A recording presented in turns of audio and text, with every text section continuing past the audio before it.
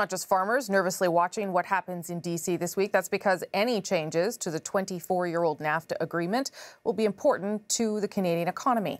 Here's what's at stake.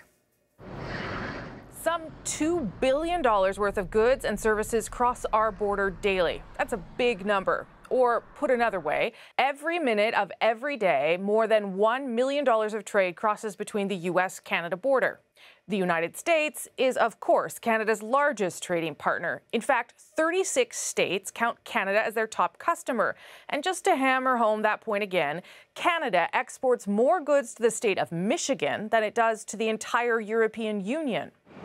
The Canadian economy is more integrated than ever with that of our southern neighbours. Millions of jobs in all three countries depend on the success of NAFTA. The government estimates 3.5 million jobs in this country are supported by trade. And one study suggests dismantling the deal would cost as many as 85,000 jobs in the first year alone, and business investment in Canada would plunge by $3 billion.